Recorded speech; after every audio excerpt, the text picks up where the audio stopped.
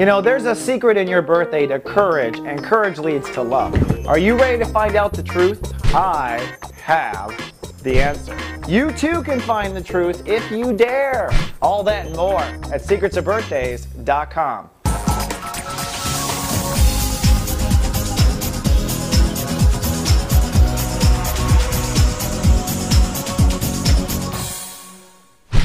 Hello, Officer Scorpio. Welcome to Friday. It's finally Friday and your birthday period and Lightcast Day for everyone on the planet. I know. We just had Love Fest evening last night. Crazy, isn't it? The universe is delivering.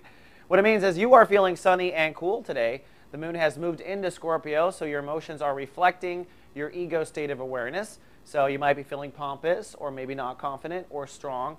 Most of the time, I find when the moon is in our sign, we're feeling very good because our emotions are behind our ego. We're very passionate about what our ego wants, and the strength of our ego is behind our emotions. We're not wimpy. We're feeling strong. We know we can do it. So it's a great time. I call it sunny and cool time, and it'll be sunny and cool for most of the weekend for the Scorpions. Now, today, again, Lightcast Day, and the sun ruled by Uranus, which means I predict for Scorpios, you will likely have a breakthrough in understanding when it comes to where your ego stands up for yourself and should or does not, okay? So an understanding. Maybe realizing, you know what, it's always when I'm in a love situation that I don't support myself in this way. Or you might realize, you know what, it's whenever a person reminds me of my dad that I overreact and sting them. You're realizing, you're becoming aware of what your ego's autopilot has been doing. And that's really what spiritual growth is anyways.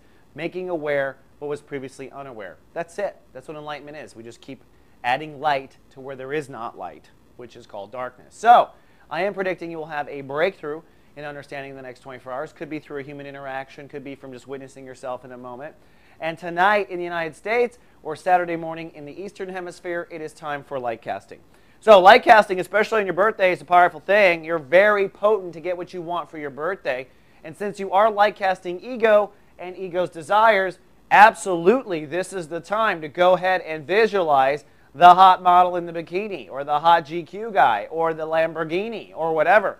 Hey, if your ego wants it, okay. Ego consciousness is good consciousness. It's just when it goes too far, it's a problem. Now, if you don't know how to light cast, it's pretty simple.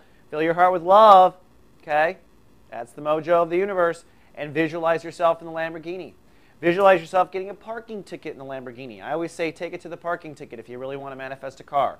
Take it to your taxes you'll pay on the new house. Take it to the fact that your girlfriend in the bikini is out shopping with your platinum card right now and how much that's going to cost. Take it to the next level, and that is an assurance that you're going to get what you want, and therefore, okay? And I always do a little bit of a stinging therefore, kind of like, you know, she's out with my credit card kind of thing. That's stereotypical too.